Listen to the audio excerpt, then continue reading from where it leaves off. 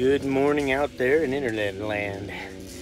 It is breezy here in Reno this morning, so I decided to come on up into the Monster Lab and talk to you about a continuation of what it was yesterday. Now, what I said yesterday, I was talking about getting things done and not waiting and attempting to have something perfect. Just going ahead with what you got, tweaking it and improving it as you go along. Very important that you don't get caught up in screwing around with stuff. A lot of people call this getting ready to get ready. It's when you buy business cards and you get your office set up just right and you want to get maybe a placard or a sign. All about letterhead, stuff that absolutely does not matter at all to making money. John Carlton, who is the most respected and ripped off copywriter living, says that this is called Operation Money Suck. And what it means is you are the one that brings in the money. You are the one that makes things happen. You have the magic to create these products and to market them and put them out there in front of somebody with an offer where you can have them send you money. That is what your primary purpose is in the business, and you're the only one that can do it. So that's what you should spend your time and effort on. Getting it out there as quickly as possible. Now, you don't want to put out garbage, don't get me wrong. You don't just throw something up that's not acceptable. But you don't want to tweak it and improve it, because I don't think anyone can overcome this fully. But when you're making something, you're creating a product or making an offer, you're going to lean towards what you want, what you think is the best way. This is almost always wrong compared to the market. You're going to have to find out what other people want, concentrate on that, and give them what they want. And you're never going to get it right perfectly the first time out the gate. And if you ever do, it'll be weird because you won't know what exactly made it work perfectly. So it's kind of a mixed blessing. Anyway, one of the main things about getting something out there is simplifying everything you do. Now, a lot of people say, well, you shouldn't overcomplicate things. I find this hilarious because overcomplicate is a complication of the word complicate. You don't overcomplicate things, you just complicate them. If you say don't overcomplicate it, technically what you're saying is it's okay to go ahead and complicate it, just don't overcomplicate it. It's funny that the entire idea of overcomplication is a metaphor for what you're not supposed to do. You want to simplify things and break them down into the easiest, simplest, most clear-cut way that you can do it. And this extends to your tools and your systems. If you're using something that's complicated to use, that's hard to figure out, that every time you want to get something done, it takes you 45 minutes to figure out how to do it, you're using the wrong thing.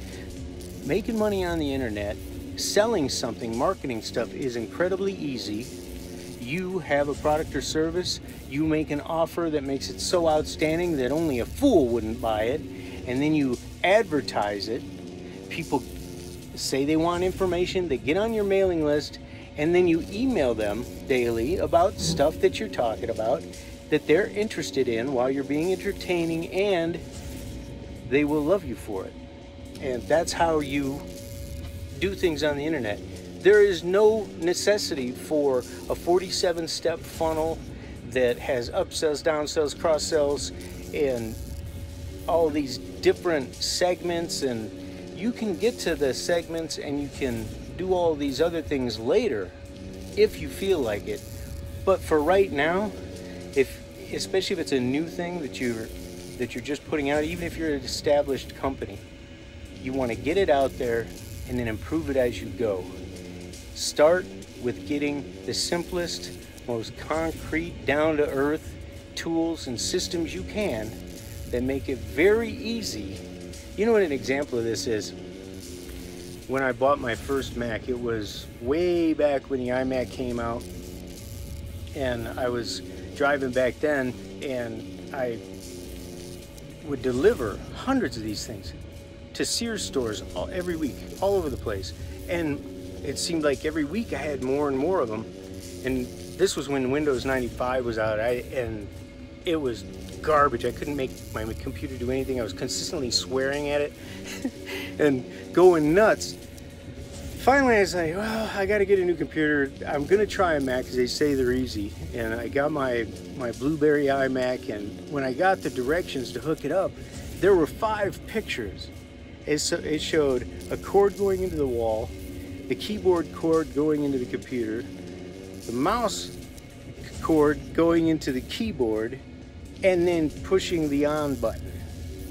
And I was like, this is crazy. So I turned it on and started using it, but the acid test came like the next day. I had to write a letter, and I got in there. I never used anything on the Mac to do this. I punched in, got in their word processing program. I wrote what I needed done. I printed it. I was finished. And at that moment, since that moment, I have never ever used another computer aside from a Mac when I could help it. And I'm a Apple fanboy.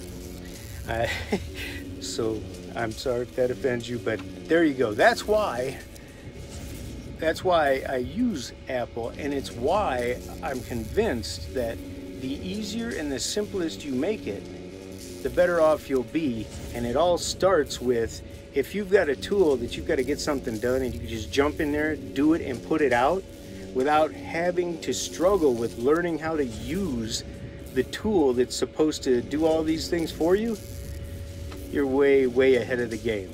So look for the simplest equipment and tools that you can use, something that you can do things, implement with speed and shock effect, impact, and start putting stuff out instead of wasting your time attempting to figure out how to use the tools that you have.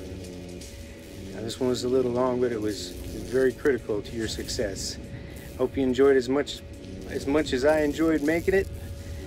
Have a great day wherever you are. That's all I got for now. I'm out.